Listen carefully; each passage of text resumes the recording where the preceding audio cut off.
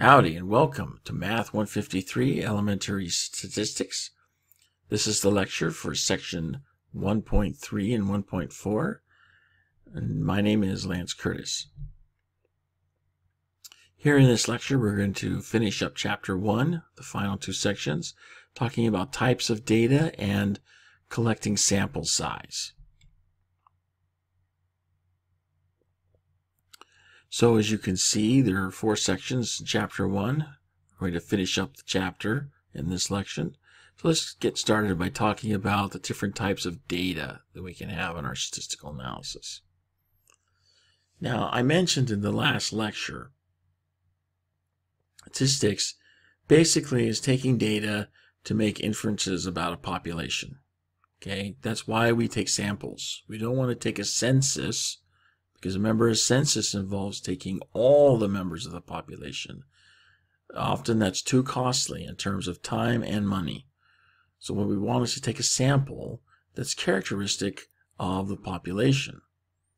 And one reason why we want to do that is because we can use the characteristics of the sample to tell us about the characteristics of the population. So for example, we can determine the percentage of men and women in a given town by taking a sample of that population. Okay, it's characteristic of it. And then using that sample to make inferences about the characteristics of the population. Sometimes, though, we also want to make predictions about the population. So this would be useful for, say, statistical analysis to make a prediction about how that same town is going to vote in the next election. Which political party is going to carry the day. So statistics can be used to serve either end, whether we're going to make inferences about characteristics or predictions. Now, in order to do that effectively, we need to know and understand the different types of data that can be used in our statistical analyses, because different types of data are going to demand different types of analysis. So let's dig into that. First, we need to understand a parameter is simply a measurement or characteristic of a population. Okay, so when you see the word parameter, you need to think population. On the other hand, when you see the word statistic, you need to think sample. Okay, statistics are measurements and characteristics of a sample, whereas a parameter is the same for a population. So parameters go with population, think the same first letter P, and statistics go with samples, think the same first letter S. Once we have that clarified, then we need to understand that there could be quantitative data and qualitative data. The quantitative data, as the name suggests, consists of numbers that represent counts or measurements. In other words, the numbers are communicating a quantity. Okay, now numbers may not necessarily be quantitative data. Numbers could be qualitative data, as we'll see in a moment. But when we're talking about quantitative data, the number is representing a count or measurement.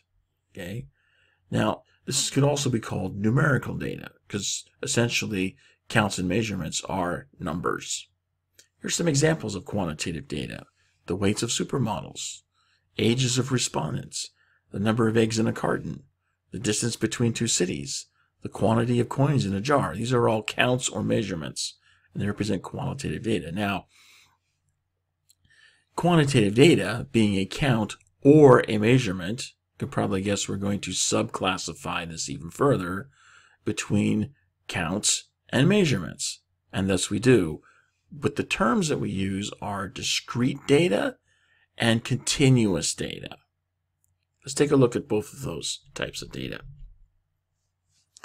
If you're talking about discrete data, then what you're really talking about are whole number values. So these are the counts. So if the value represents a count, something that you would consider to be in whole units, then you're looking at quantitative data. That is discrete data. Now, for the examples that we just saw from the previous slide, which of those do you think are discrete data? Well, let's take a look at them. First, we have the weights of supermodels. Well, this is not discrete data because we don't report weights in terms of whole numbers. We report weights in terms of pounds or kilograms, and then we get parts of those measurements. So this would not be an example of discrete data. Likewise, the ages of respondents would not be considered discrete data, although it depends on how you're looking at this. If you look at age the way we typically talk about it, which is reporting just the year, then that is a whole number and would count as discrete data. But technically, age is not just the whole number of years. Age is also the months, the weeks, the days, so on and so forth, the parts of a year that you would report with it. And because of that, age is not necessarily a whole number. Technically, it's also including the parts, and so it would not be discrete data.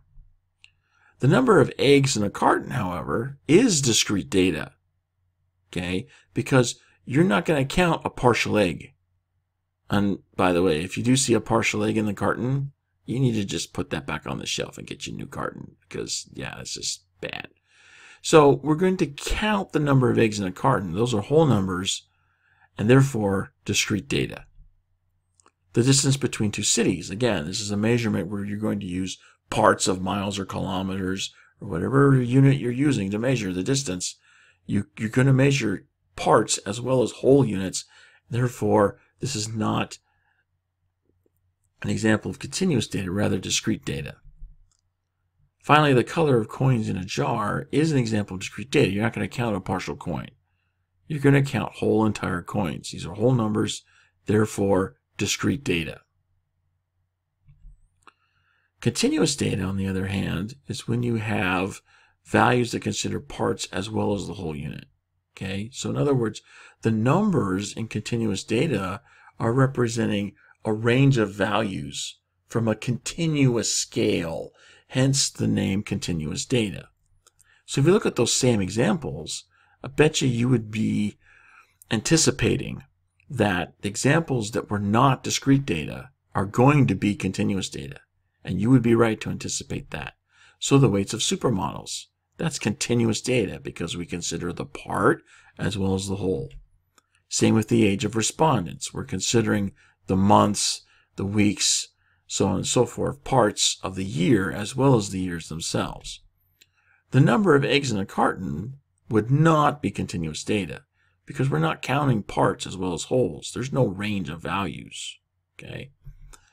The distance between two cities, say the distance between Seattle and Boise. It's approximately 500 miles, give or take a few. Well, we're going to consider parts of miles as well as the miles themselves. So therefore, the distance between two cities is an example of continuous data. The quantity of coins in a jar, as we mentioned before, we're just counting whole coins. There's no parts of coins being counted. Therefore, is it an example of continuous data? So quantitative data can be either discrete or continuous. Of course, data may not be quantitative, in which case we call it categorical data. Okay, a common name for categorical data is qualitative data. Some people also call it attribute data because the data itself are attributes. They're identifiers, names, labels. These represent categories. And therefore, it is called categorical data. Some examples of categorical data you see here on the screen. The gender of professional athletes. The alma mater of respondents. The type of milk you might drink. And shirt numbers on professional athlete uniforms. Now, notice these last two contain numbers. Just because data is a number doesn't mean it's quantitative. In these cases, these numbers are qualitative. They are categorical data. And the reason why is because these numbers represent unique identifiers. Okay, no two members of the athletic team are going to have the same number. Each number uniquely represents an individual person, a unique member of the team. Therefore, the number is not a measurement or a count, but rather an identifier, and that makes it categorical data. Additionally, we can also classify data by what's called levels of measurement. Okay, there's 4 types: nominal, ordinal, interval, and ratio. Let's dig into each one of these. So first, nominal data has 2 defining characteristics. Okay, nominal data consists of categories only, so only identifiers. Okay, there's no numbers unless the number itself is some type of identifier. Typically, you won't see numbers, though, as nominal data. Second, nominal data cannot be arranged in any sort of ordering scheme, say from high to low. So an example you see here on the screen, say there's a survey with the possible responses to a question being, you either agree, you disagree, or you're not sure. Well, these are categories. Okay, there's no measurements or counts here. And they can't really be arranged in any sort of ordering scheme. I mean, there's an ordering here on the screen, not sure, disagree, agree, but what's to say that ordering them agree, disagree, not sure is any more right or wrong? Alternatively, I could order it as disagree, agree, not sure. I could say not sure, agree, disagree. I mean, there's a host of possible arrangements, and no one of them is any more right or ordered than the other. So therefore, this is an example of what we would call nominal data. Now, ordinal data has 2 defining characteristics. It can be arranged in some order, but the differences between those data values either cannot be determined or meaningless. A good example is a set of letter grades. So let's say you got a data set that's got letter grades from a sampling of students. Well, we can arrange this in some order, A, B, C, D, F, or we could go the other way, F, D, C, B, A. That order has some meaning to it. But the differences between individual data values cannot be determined. I mean, what is an A and what is a B? I mean, the A could be any 90-something percentage or 100%, whereas the B could be any 80-something percentage. Well, I could have, an A could represent, say, 91%, or it could represent 100%. It could represent 95%. The B could represent 80% or 83%, 87%. So let's say the B represents 85% and the A represents 95%. Well, in that case, the difference is 10%. But we don't know that the A is 95%, nor do we know that the B is 85%. I mean, the difference between the two could be as small as 1% or as great as 20%. We simply don't know where it is. And so because we can't determine it by looking at the letter grade alone, then that means the difference cannot be determined, but we can arrange them in some order. The A is always going to be greater than the B is always going to be less than the A. So therefore, this is an example of ordinal data. Interval data means that you have data that can be arranged in some order. The differences between the data values are meaningful, but there's no natural 0 point, which means there's no place where none of the quantity that's being measured is present. An example would be a data set of years.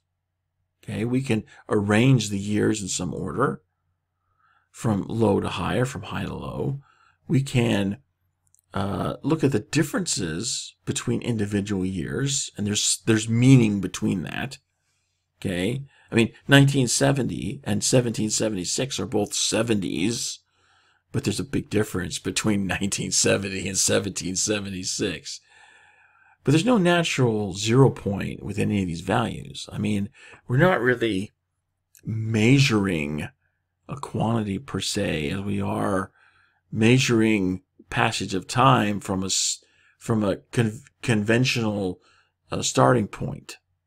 I mean, the 0 point in this case would be the birth of Christ, but who's to say we have to use that as our starting point, as our standard? I mean, we can use any standard we want and just measure from that point. So there is no natural 0 point here, okay? Because the standard can be moved around wherever it is. There's no place where none of what you're trying to measure is being present. Therefore, this is an example of what we call interval data. And then finally, ratio data also has three characteristics. It's essentially interval data where there is a natural 0 point. So an example would be, measuring speed of an automobile. So you're measuring the speed of different automobiles at a set point, or the same automobile at different set points. There's a way to arrange the measurements in some order, because they're numbers. The differences between the data values are meaningful. I mean, there's a big difference between going 20 miles an hour and going 70 miles an hour. And there is a natural 0 point. There is a point where you are not moving. So there is 0 speed. So here we have an example of ratio data. It's essentially interval data where there is a 0 point. So to recap, levels of measurement. 4 types: nominal, ordinal, interval, and ratio. Nominal means you have categories only. Ordinal means you have categories with some order to them. Interval means you have differences but no natural 0. And ratio means you have differences between the data points with a natural 0. So that concludes the third section of Chapter 1. Now let's dig into our final section to finish out Chapter 1, where we're going to talk about collecting sample data. I mentioned in the last lecture that how you get your data makes all the difference in the world for the quality of the statistical analysis that you're going to conduct. It's garbage in, garbage out. You put garbage in, you're going to get garbage out. Okay? And there are ways to manipulate the data if, your data collections methods aren't really art to snuff, but, there comes a point where there's only so much you can do.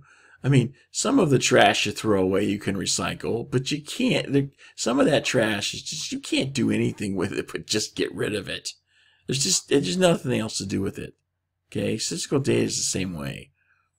Of particular importance is simple random sample, which we'll talk about here in a moment. So when we talk about the data that we collect, okay, we need to look at not only how we collect it, but where we collect it from. There's typically 2 types of sources for our data collection. The first is an observational study, and the second is an experiment. So let's talk about each of these different types. An observational study is essentially where you're just observing the sample set. You're not trying to modify it or transform it or treat it in any way. So an example of that would be the Pew Research Center surveying 2,252 adults and finding that 59% of them go online wirelessly. Okay, this is an example of an observational study because there's no attempt to change or modify the people in the study. You're just going to them and asking them a question. Do you go online wirelessly or not? And so you're just observing what's there. You're not trying to modify or change any of the behavior in the subjects. You're just looking at what is it that they do or don't do, and you're just taking your data from that. On the other hand, an experiment is where you are trying to make some modification in your sample size. And usually you have a control group and a treatment group, and then you're looking at the differences between the 2 groups to observe the effects of a treatment. So a good example of this would be the famous experiment by Dr. Jonas Salk in 1954 as part of his effort to develop a vaccine for polio. He conducted what was then and still is the largest public health experiment ever. He took basically a little over 200,000 children and gave them his vaccine for polio. And then he took another group of approximately the same number of children and gave them as placebo. In other words, he just basically injected sugar water into their system. So he was looking at a treatment group and a control group. And because he's trying to modify a portion of his sample, okay, with the treatment, this is what we would call an example of experiment. By the way, statisticians sometimes call the subjects of their experiments experimental units, which sounds kind of creepy when you're talking about people. You know, it's like, experimental units. These are people, experimental units. Ooh. I mean, it just seems kind of creepy to use that as a name for people, but no, maybe that's just me. Anyway, either way you slice it, whether you're looking at an observational study or an experiment, you still have to consider how you're sampling your population, because that's going to have a great influence over the quality of the data set, which in turn will have an influence over the quality of your conclusions that you make from your statistical study. So it behooves us to understand what the different sampling methods are. And there's several types. You can see them here on the screen. Let's go over each one of them in turn. So first on the list is random sampling. In a random sample, you're basically looking at each individual member of a population and giving it an equal chance of being selected. Now, there's a special type of random sampling called simple random sampling. And in simple random sampling, it's the same idea but applied to sets. So if you look at the illustration there on the slide, on the right side of the slide, this is an example of random sampling, not simple random sampling. It's an example of random sampling because each member of this population has an equal chance of being selected. Notice we're selecting individuals from the population. If, on the other hand, we were taking sets out of the population, so instead of taking 2, 5, 8, 10, we looked at set 1, 2, 3, 4, and if that had an equal chance of being selected as set 5, 6, 7, 8, and set 9, 10, 11, 12, then we would be looking at simple random sampling. But because we're taking individuals out, it's not simple random sampling, it's just plain random sampling. There's also systematic sampling, where you're taking every kth element from your population. So here in the example on the slide, k equals 3, because we're taking every third unit for our sample. So we just start with, say, just randomly select your starting point. Say we're going to start with the second one. So then the next one, because k is 3, we're going to take third unit from that. So that's number 5, and then number 8, and then number 11. And if we had more in the population, we'd go on every third unit from that. That's systematic sampling. Convenient sampling means you're taking a sample from whatever is easy or convenient to obtain, hence the name convenient sampling. The sampling that you see here in the illustration on the slide is a convenient sample. Okay, so the researcher, there in red, is just sampling the population, that portion that's directly around him or her. Now, convenient sampling is typically a bad thing to do because it introduces bias into your sampling. And the bias comes from the disparity between what's directly around you and what's far away from you. If you look at the whole population there in the illustration, you'll notice that there are 3 types of people: purple people, blue people, and green people. But the sample that was taken, what's directly around the researcher, contains blue people and green people, but no purple people. Okay? So no purple people means that your sample is not entirely representative of your population. And hence, whatever statistical analysis you do on your sample will not be completely applicable to the population. But in your statistical sample, I mean, that's typically what we say, is that the sample is representative of the population. So in this case, using this type of sampling method, you're going to introduce a bias into your methodology, which will taint the results of your study, leading to erroneous conclusions.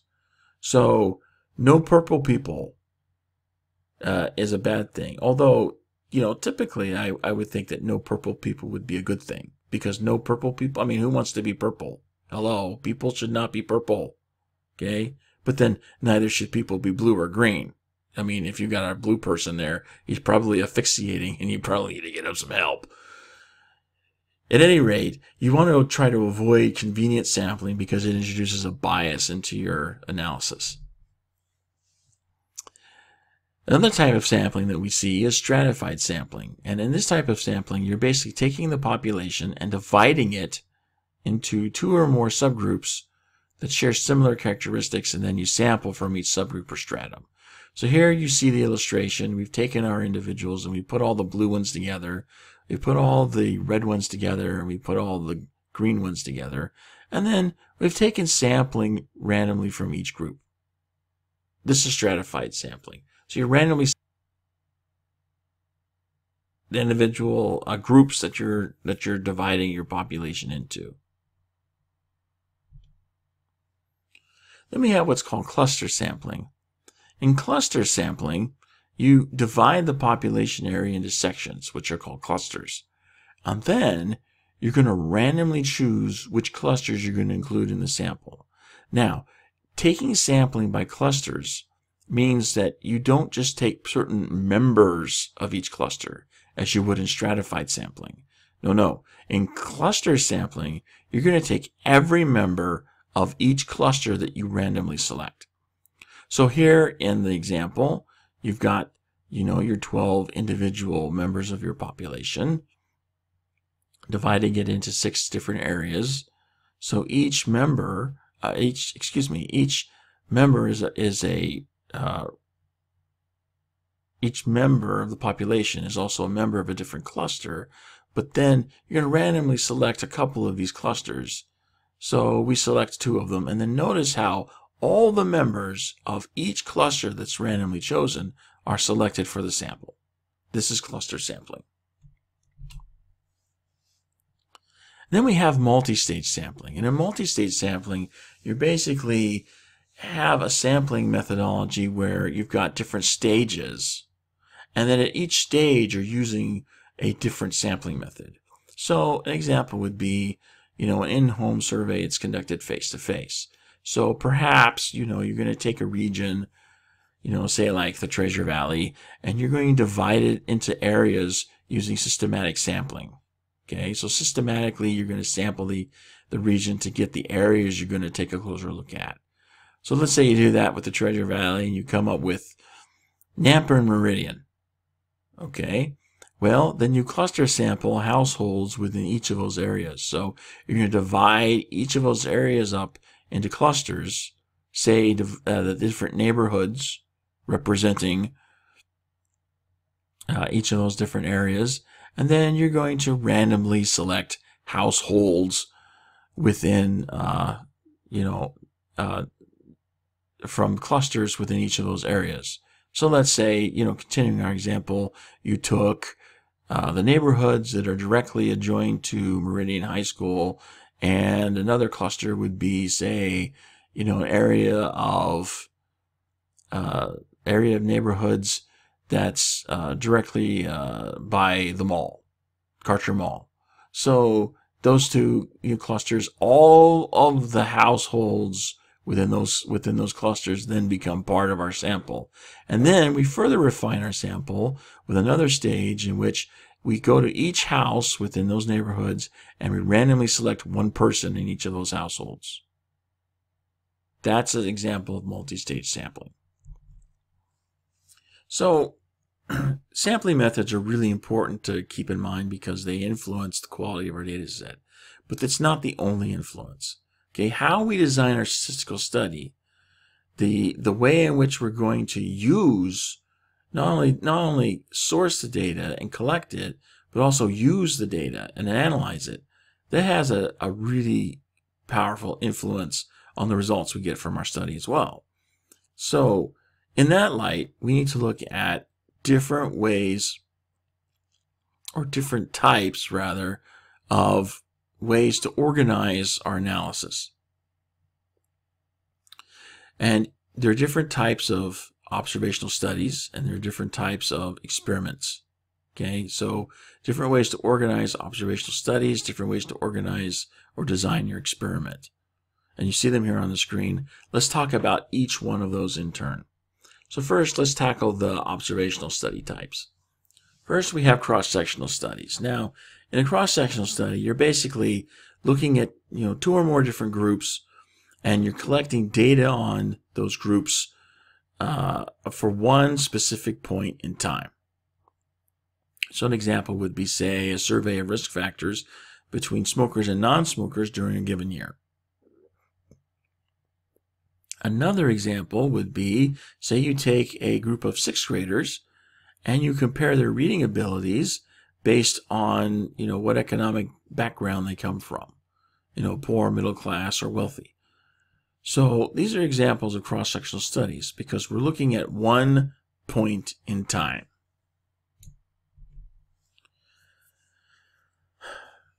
Another way to look at an observational study is to not just look at one point of time, but to go back in time and look for a range of time in the past. Okay, so a range of time into the past would produce a retrospective study. Okay, here the data is collected by going back into usually into some old records somewhere, although you can also conduct interviews of people. Do you remember such and such from such and such time? These are retrospective studies. Now, you probably have heard them referred to by a more popular name of case studies. So if you've ever heard of a case study, this is exactly what we're talking about. It's a retrospective study. An example would be, let's say, chemicals used in tire manufacturing. We want to investigate whether these chemicals increase the risk of death. Okay, given the nature of tire manufacturing, I'm going to go out on a limb and say, yeah, they probably do. So I would expect my study to say yes, but I'm going to keep an open mind. Maybe it's totally healthy to be around chemicals used in tire manufacturing. I don't know. I'm going to let the math tell me what it tells me. So in order to conduct this type of study, what you would want to do, first you'd want to evaluate employee records for the tire manufacturing plant to see who had what exposure. What chemicals were they exposed to? How long was the exposure? When were they exposed? These types of things. And then you'd want to pair that up with an examination of public death records at the county courthouse to determine which employees died. So then you've got your two subsets. You've got the group that died and the group that didn't die. And then you compare them with your statistical analysis to see, well, is there a statistical significantly result with the exposure of these chemicals, when you compare to look at the increase in the risk of death? That's a retrospective study. And then, you could also flip that on the other side and look into the future. And if you're looking into the future instead of the past, then this is what we call a prospective study. Okay, now statisticians like to call the groups in prospective studies that share common factors cohorts. And that's why prospective studies are sometimes called cohort studies, or also longitudinal studies, because you're looking at a long length of time into the future usually. So an example would be, let's say we want to investigate, is there any relationship between obesity and heart attack in women? And so we're going to do a prospective study over the next 10 years. It's prospective because we're looking at the next 10 years. We're looking into the future. Okay, so to do this study, you'd enroll your participants, and then you'd collect data to get, what's the baseline of where they're at today. And then you'd follow up in the future. Continue to collect data over the next 10 years. And then, at the end of the 10 years, you have your data set, and then you could analyze it statistically to get your results and your conclusions. That's a prospective study. So that's basically the three types of observational designs that we could look at. Now let's take a look at how to design experiments. So a common way to design experiments is with randomization. And this is just you want to, a randomized design just assigns your subjects in your sample to different groups on a random basis. So there's no rhyme or reason to what you pick. Each individual subject has the same chance of being selected in the sample, so that's randomized design. Replication is where you can repeat an experiment on more than one subject. And replication is an important part of experimental design because it usually indicates that your results are more reliable. Typically, what happens with replication if you don't have the replication, it's typically because your sample size was too small.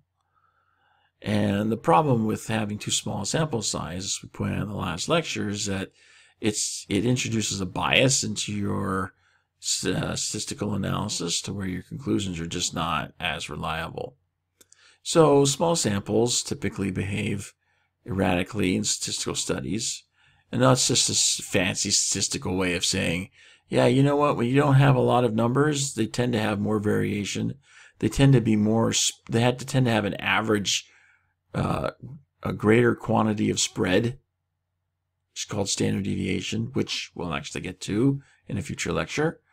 But for purposes of this lecture, small sample sizes, they tend to have erratic behavior. That just means they tend to be a little more spread out, tend to have more variation, okay? Whereas larger groups of numbers tend to be more collected around central values.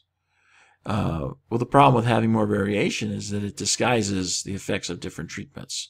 So if you can't tell the difference between a control group and a treatment group because your sample size is too small and you've got too much variation, you can't weed out the noise from the signal, use engineering terminology.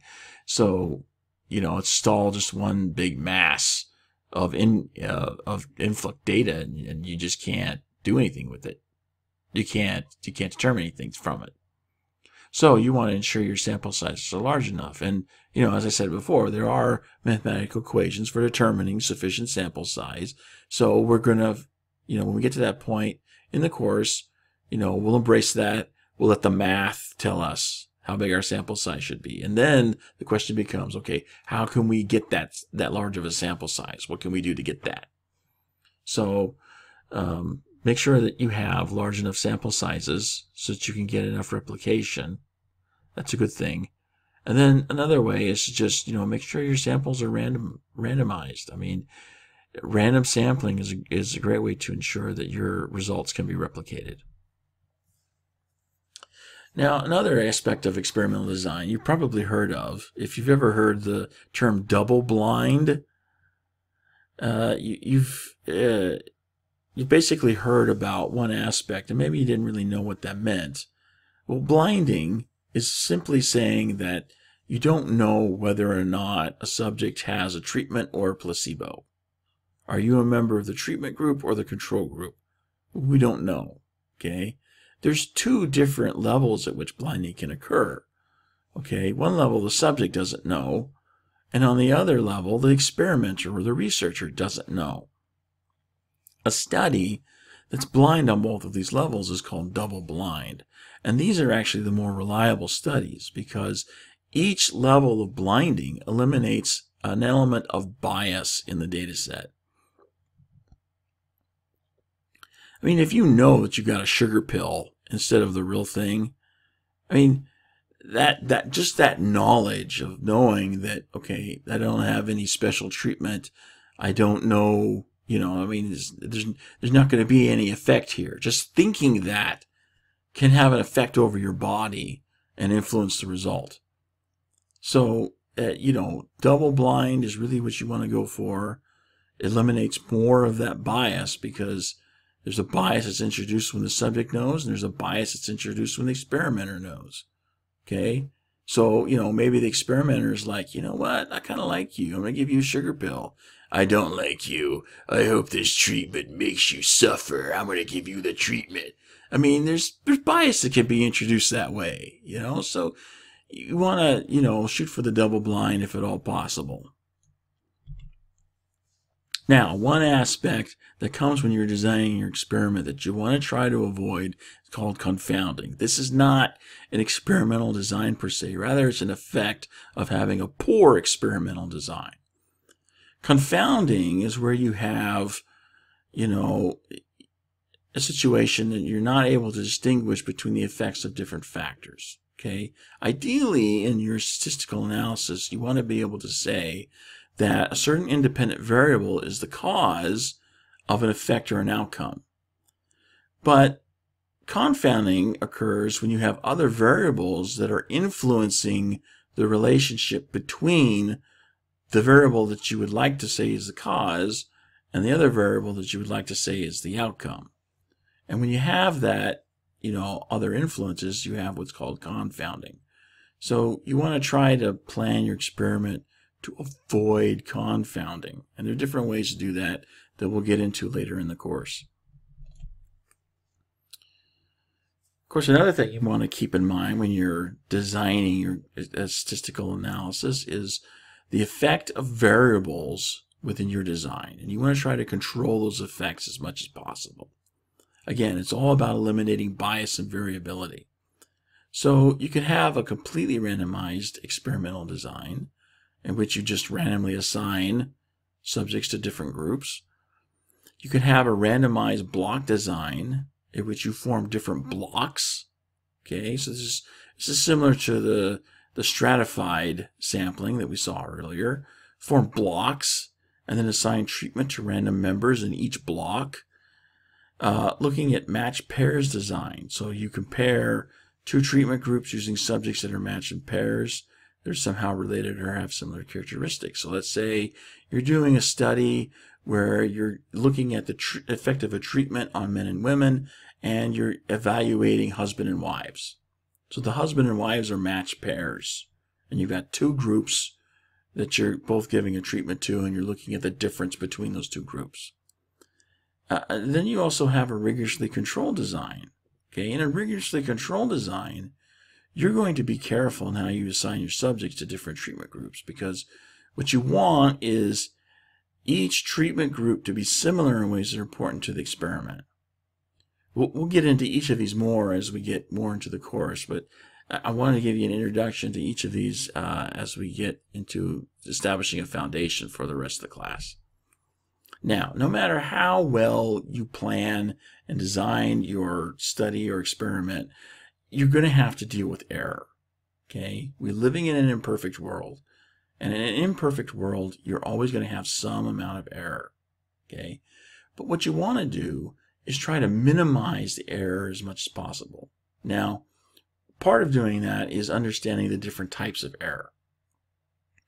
First type of error we have is what's called sampling error. Sampling error is essentially the difference between the result of your sample and the result you would have if you had a census where you're taking every member of the population.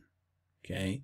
There's always going to be some little bit of difference because no sample is exactly characteristic of its population. There's always going to be some divergence, some little bit of difference between the characteristics of the sample and the characteristics of the population.